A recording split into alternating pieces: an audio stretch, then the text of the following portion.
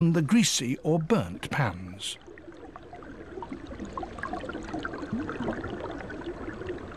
They do the washing up in Satoyama villages. This traditional arrangement is called the riverside method. It's used all over Japan.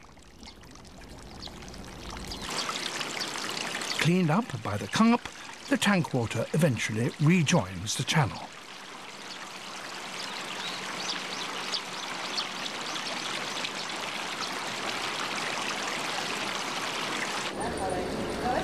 For some wildlife, the man-made creek provides an ideal place to raise young.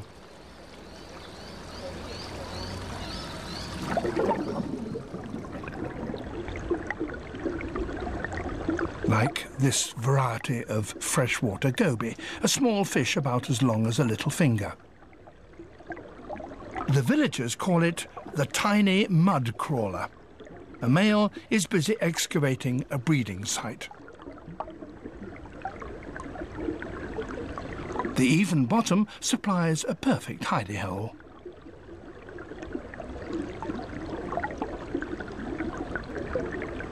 As always, the best locations are highly sought after. Here comes another male. He'd like to move in. And he's prepared to fight for it.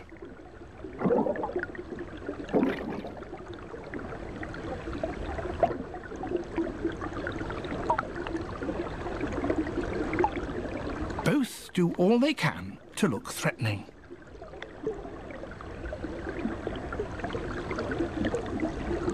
Opening their mouths and erecting their dorsal fins to look bigger.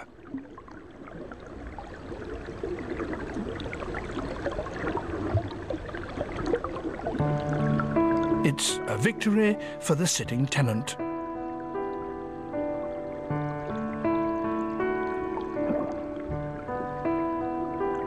There's another goby behind him.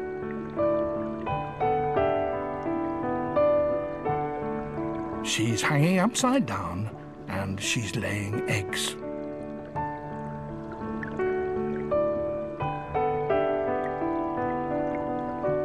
The victory over the den gave her a place to spawn in safety.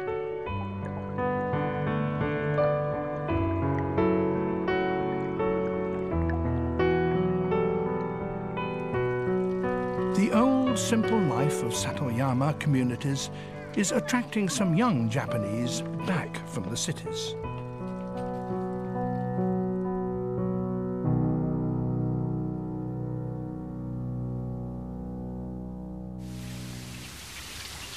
It's June. 4 months after the hungry flames licked the air, reeds that rose from the ashes now reach overhead. The marshy landscape takes on its summer look.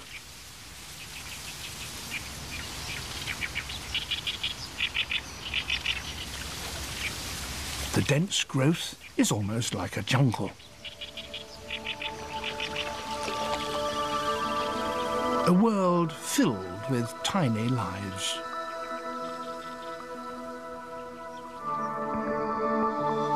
Each single reed stem is a microcosm. Tiny organisms called pseudoplankton live on their surface. Forests of tentacles reach out to seize organic material.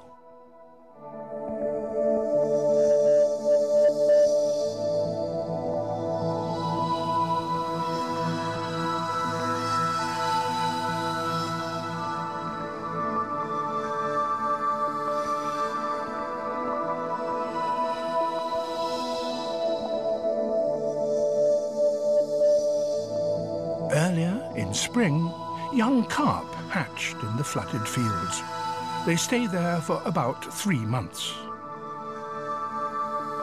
The reed beds are their nurseries, where they have plenty to eat and are concealed from predatory birds. An infant fish meets a sudden end. It's been grabbed.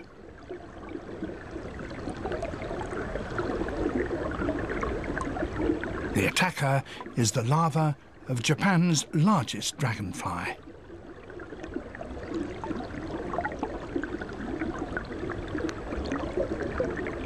This aggressive ambusher hides in sand or gravel.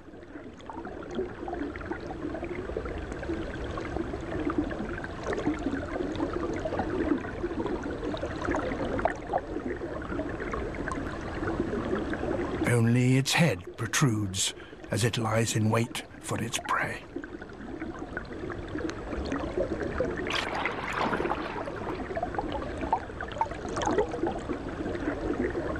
Its correct name is the golden-ringed dragonfly.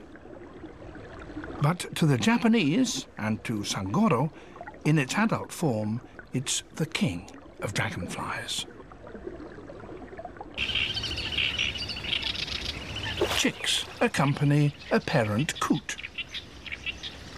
Now is the best time to find food. An adult calls in warning.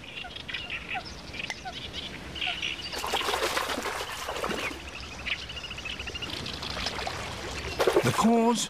The coot's number one enemy, a weasel, egg thief and baby coot snatcher.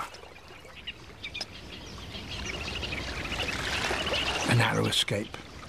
Waterfowl have to guard against foxes and snakes too. For safety, grebes make floating fortresses anchored to firmly rooted plants.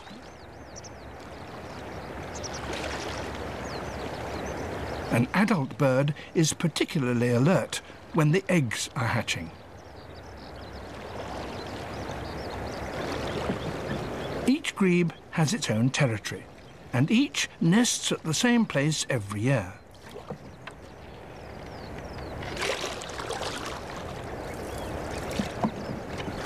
Here comes Sangoro. The birds know him already. This is his regular route.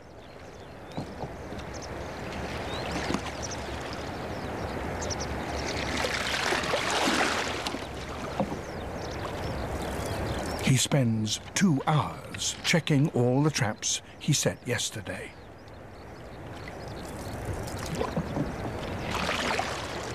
His work done, Sangoro returns to the landing stage.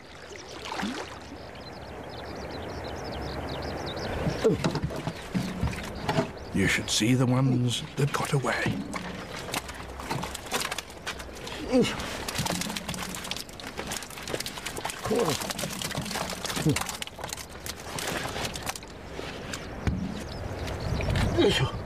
Turning muddy banks into reed beds has paid dividends. He has nearly 50 fish in all, of 8 different types.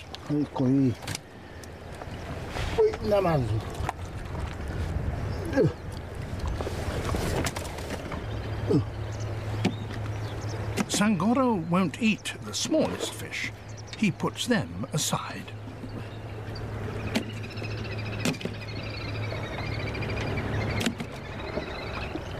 He will share his good fortune. This grey heron knows what will happen next. Sangoro finishes cleaning out his boat, and another pair of eyes watches his every move. Each fishing season, this kite pays Sangoro a visit. When Sangoro leaves, the grey heron doesn't wait any longer. It's happy to clear up.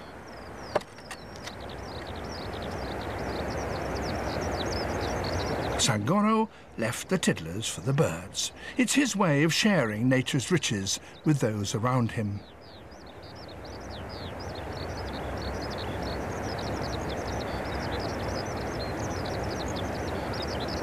And they are only too pleased to take part.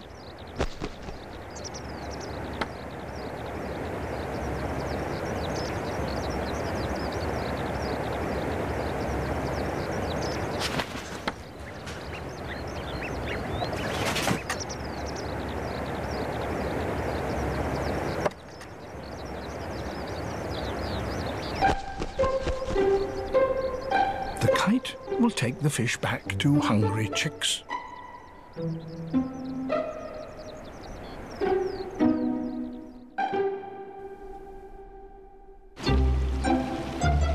Where the village houses crowd most closely together, above a garden, a lone pine towers. On a branch is a large nest.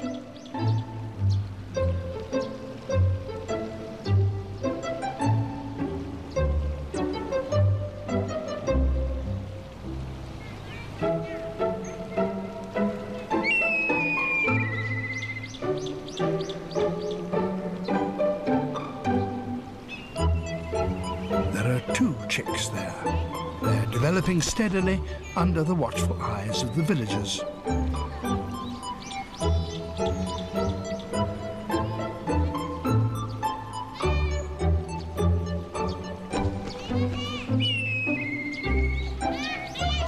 Sangoro's gift is a token of the village's close ties with wildlife.